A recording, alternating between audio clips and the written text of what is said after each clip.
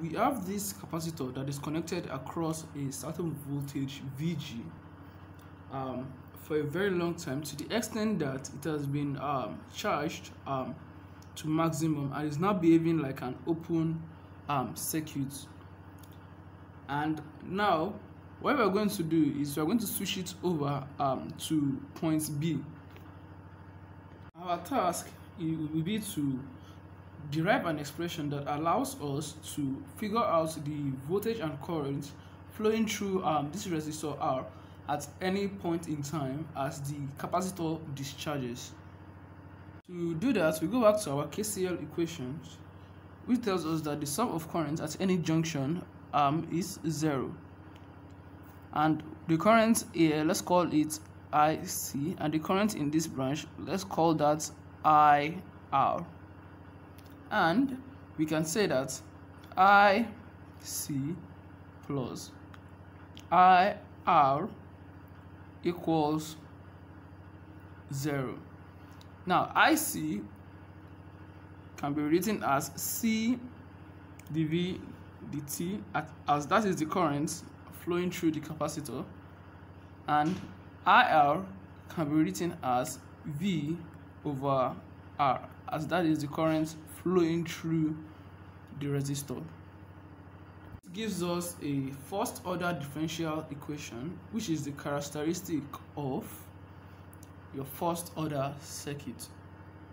To simplify this further, we can say that C dV dt would be equals to minus V over R. Then we can say that dV dt is equals to minus V over RC. Then we can write it that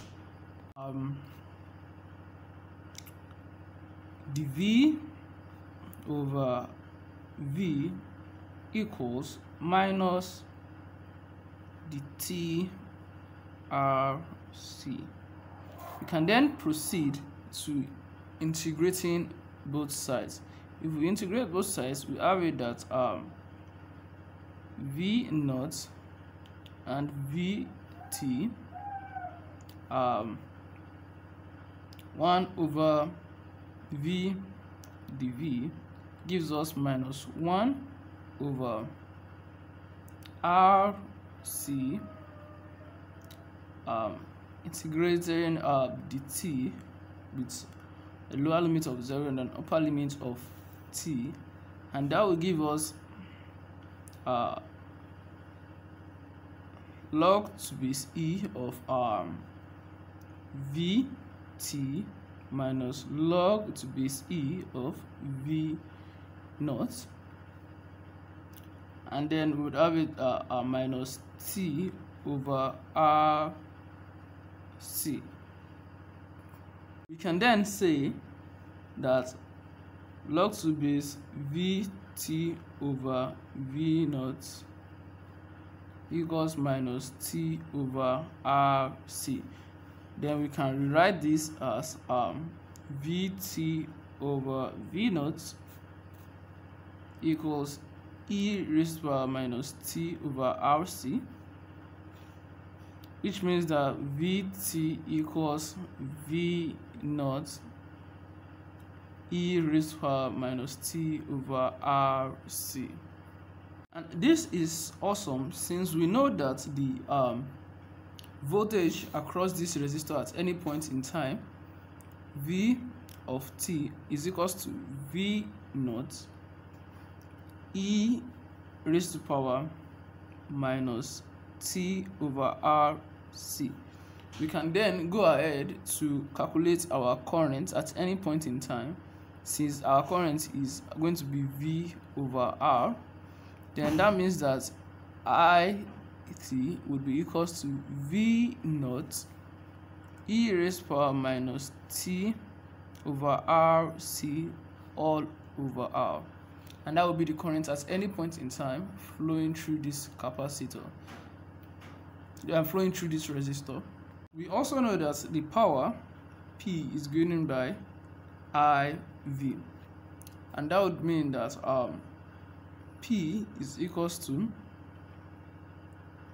V naught multiplied by e raised to power t over RC multiplied by V naught e raised to power t over RC all over R, and that will give us V naught squared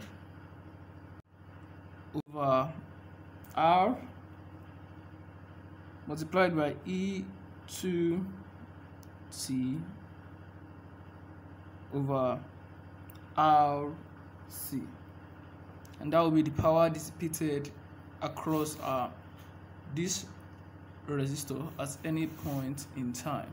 Also, to get the amount of energy stored across the energy that has been dissipated across the resistor at any point in time, we just have to integrate our power formula with respect to time, P dt, and I'm not going to bother you with the integration. I'm just going to write the answer. We're going to arrive at half CV squared, CV naught squared, then 1 minus e raised to power 2t